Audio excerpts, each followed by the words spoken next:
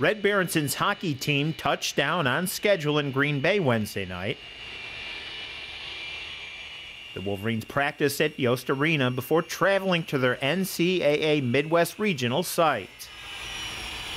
Since it's an NCAA event, Michigan doesn't handle all of its own travel details.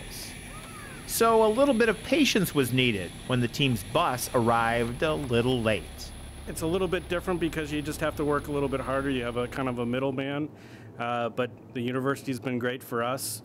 You know, they'll pay for the additional cost for a charter flight instead of going commercial, which really affords us to travel the way that we need to travel. We're as close to a professional team as possible, and that's the way that coaches kind of set the system up, and we just follow, and that's proven to be very successful. After unloading the plane and packing the bus, it was off to the rink to unpack. The players each handled their own lockers, while equipment manager Ian Hume and staff took care of the rest. We got 28 player bags. We got 25 players, and the goalies each get 2. We've got 3 big trunks, 1 medical, 1 equipment, 1 video. We've got a junk bag that we pack a lot of towels and stretching cords and soccer balls and coaches' shoes in that we call the junk bag.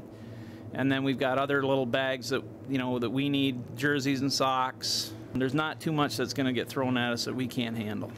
It's a lot of work, but it's nothing like it was when Hume first went to work for Red Berenson in 1990. The good old days, we used to, in the NCAA tournament, if we had to, we would truck the equipment. So if it was 12 hours to drive, it was 12 hours to drive. And those were some hairy days.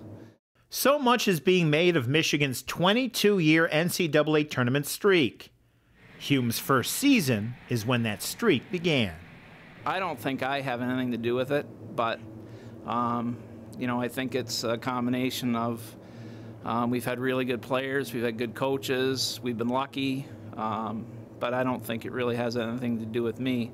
I guess Ian has the Midas touch.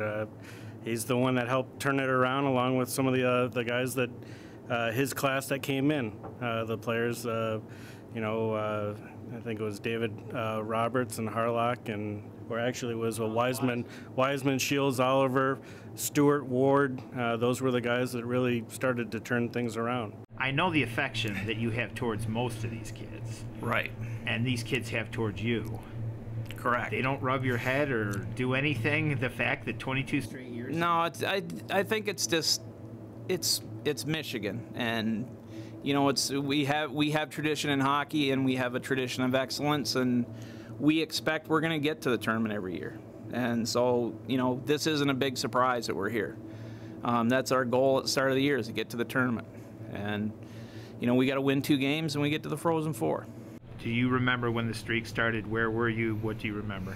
Geez, I was in high school at the time, working at an ice rink as a Zamboni driver. I know there's some teams around the country that, I know Notre Dame told us that, you know, this streak and the CCHA streak, it's just mind-boggling that you could be to the Final Four at Joe Louis 22 years in a row, and in the NCAA tournament 20. You guys never take a week off or a day off.